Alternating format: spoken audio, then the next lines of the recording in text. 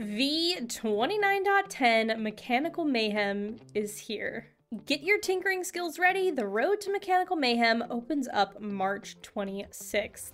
Mechanical Mayhem introduces 3 vehicle builds with their own way of taking you place to place. There are also new ways to make a custom vehicle, more on that in a bit. So the first one we have is the Speeder.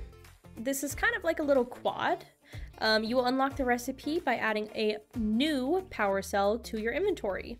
The next one is the Off-Roader. This one is perfect for, bringing your friends with you. You can unlock the recipe for this by adding Flexwood to your inventory. The last one is going to be a Hauler. Now this one is going to be doing the heavy lifting. There's plenty of room in the trunk here. You can unlock the recipe for the Hauler by adding Frostpine to your inventory.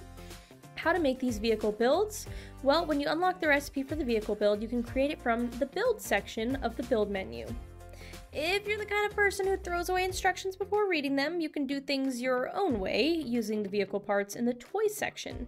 You'll need some specific toys if you want to class your creations as vehicles. Firstly, you will need the power center. That is the engine of the vehicle. You can see them here, and you will need to load these power centers up with power cells. The more power cells you load up, the longer you can drive for. Think of these as the engine. The power cells are the gasoline. All right, you will also need wheels. Now we have 2 types of wheels. We have turnable wheels, which means that you can turn the vehicle. If we have powered wheels, they simply propel the vehicle forward. You cannot turn it. Obviously, you will need seats. You'll need a driver's seat, aka steering wheel. So this is going to be the driver's seat to control and drive your vehicle. You can place some extra seats to take your friends on road trips as well. Now, how we power these vehicles. Lego Fortnite operates on an eco-friendly fuel policy. So we're going to be recycling. With the compost bin here, it says why throw your items away when you can put them to good use? The compost bin is a new station that turns resources into biomass, fertilizer, or soil. The number and rarity of what it spits out will depend on what you put in, but you'll need to create biomass to unlock the power cell recipe. So going back up here, I know we've got a lot of new items and maybe new stuff we've never heard before. Power center, that's the engine. Power cell is the gasoline. And the biomass is what's going to allow us to create the power cells. One of the ingredients for a power cell is glass, and you can find glass from bandit caps around your world. Camps? You can also just dig up sand and smelt it in a smelter. And they've added a wrench. So it seems that the wrench is going to allow you to control as many thrusters as you'd like using 3 separate switches rather than having one switch control everything. You can unlock the recipe for the wrench by adding a wooden rod to your inventory.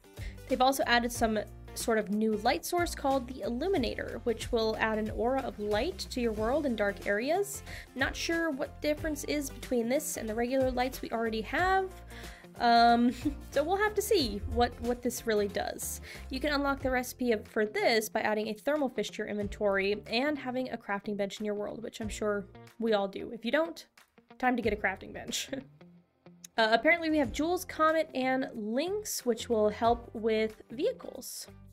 We've also got some new villager potentials and sweet and sort of spicy treats. We have the option to unlock ice cream, snowberry ice cream, and spicy ice cream if you add snow to your inventory and have a juicer in your world. Snow, I'm assuming, is going to be similar to how we get sand, but just in the snowy biomes. But I'm not sure, don't quote me on that. They've also got a decent amount of gameplay improvements. And we also have a ton of skins getting new Lego styles. I'm gonna just scroll through this list so you guys can kind of see there are an absolute metric ton of skins that they've added Lego Fortnite styles to.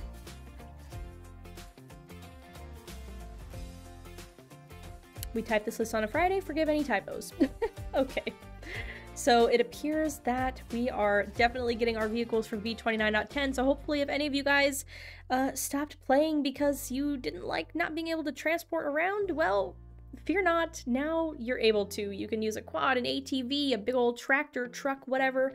Tons of options here for you guys. So I hope that you will enjoy it and check out this update when it comes out tomorrow.